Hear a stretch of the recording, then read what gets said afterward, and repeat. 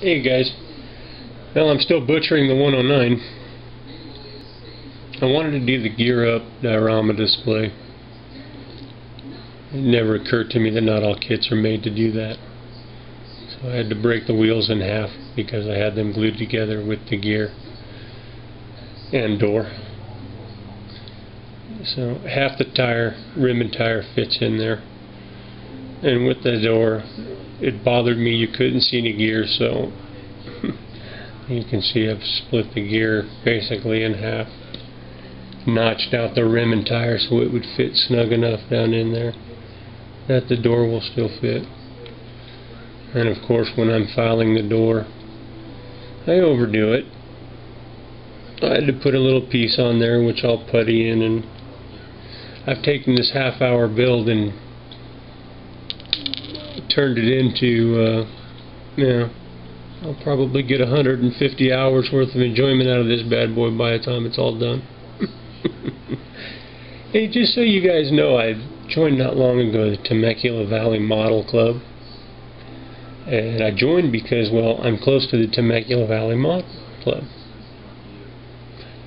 From what I remember, they've got 95 plus members, so if anybody's in the area, please join. And I've given them my name on Facebook, and hopefully if they're posting videos, get them added to this ever-growing community, man, because it's the amount of information being shared, models being built, ideas being traded. It's fantastic. To say I'm loving it's an understatement. Really good people. Who knew there were that many left in the world? There is hope for humanity. Hope you guys have a good weekend. It's Friday. May the glue and styrene just fall into place for you this weekend. That's my little wish for all of us. So, yep.